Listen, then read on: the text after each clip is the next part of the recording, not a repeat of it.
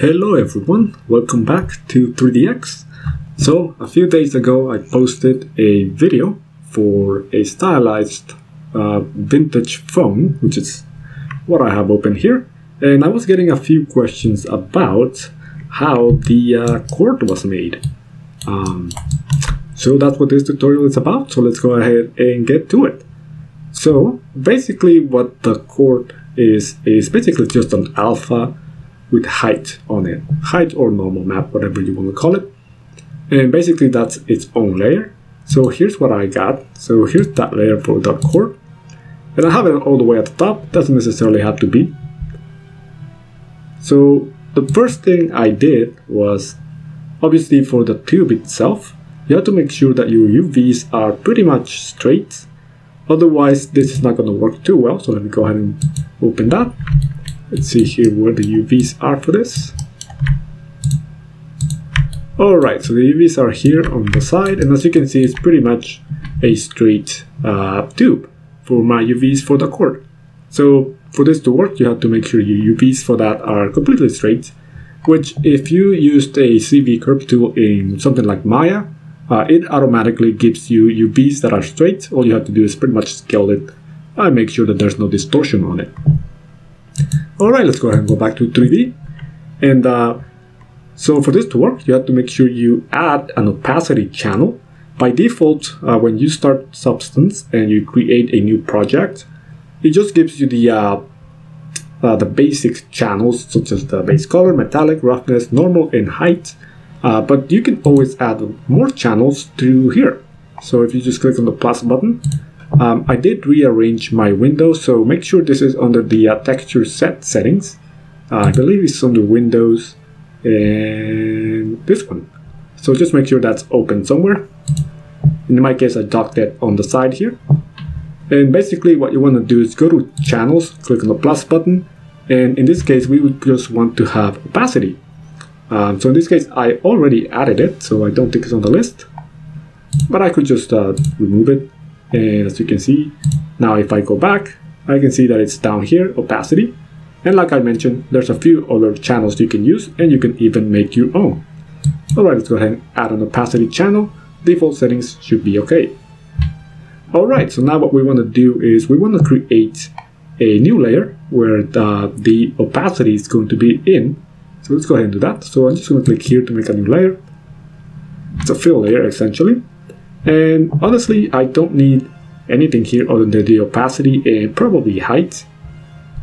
So I'm just going to disable roughness, metallic, although you could also have that here as well if you want to change the roughness specifically for that cord. But in my case, I'm just going to disable it and have the roughness be the one that's underneath. Alright, sometimes I like to leave the color on just because it makes it easier to see. So let's go ahead and leave that on for now. And opacity, we want it to be at 0 basically, because we want to make parts of the cord disappear basically. Alright, so let's go ahead and just rename this. And now what we're going to do is going to do a right click and just add a black mask.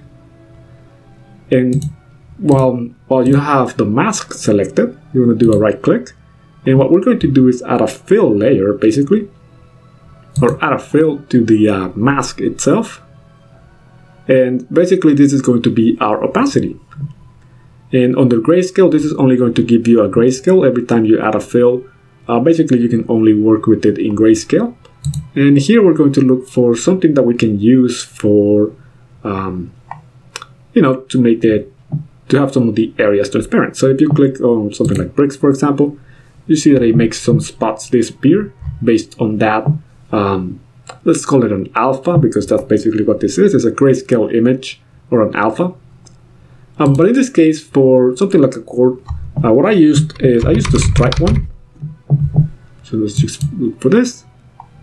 Alright, and then I left the settings, I think, at default except for the pattern. I think at this point I increased it. Let's see here. And notice that there's the weird white on the edges, and that's because we have color enabled right now.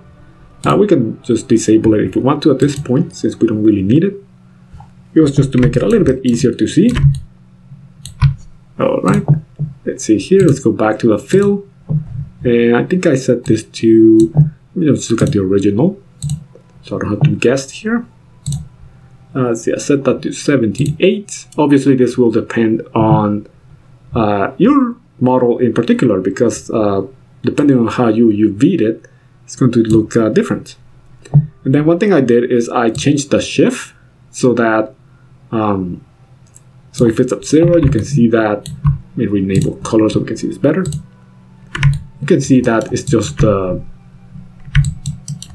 of has broken it up into pieces, but that's obviously not what we want.